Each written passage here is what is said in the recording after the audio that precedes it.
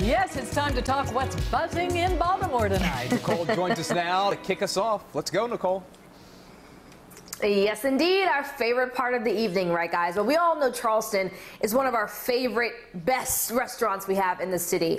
And now the Harbor East Fave is actually serving up something new for you. So take a look at this. They've got some amazing food outside. This is a photo from Chef Cindy Wolf. She shared what is happening on the sidewalk. And she says last night was a beautiful one. It was just a wonderful way to catch up with guests and with old friends, of course. So before you can enjoy the faves out there, like the shrimp and grits or the white truffle fettuccine, you do have to complete a health declaration and get your temperature checked so everyone can stay safe and enjoy the great food down there.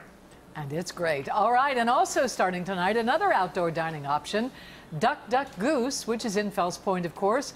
Their outdoor patio opened about 2 hours ago.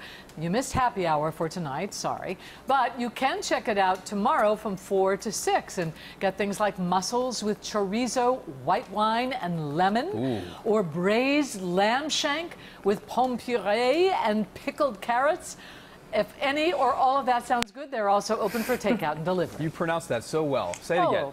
Pomme. It makes me hungry. All right, if you're looking for something sweet, look at these cupcakes from Codetta Bake Shop right here. They switch up the flavors weekly, and this week you can get cookies and cream, birthday cake, pina colada. Just send them a message on Instagram or order right on their website. You can get singles, 4-packs, half a dozen, mix and match, pretty much whatever you want. They got you covered. Now, if you're interested, order soon, though, because they are already halfway through their inventory for this week. A very popular place. And it's only Wednesday.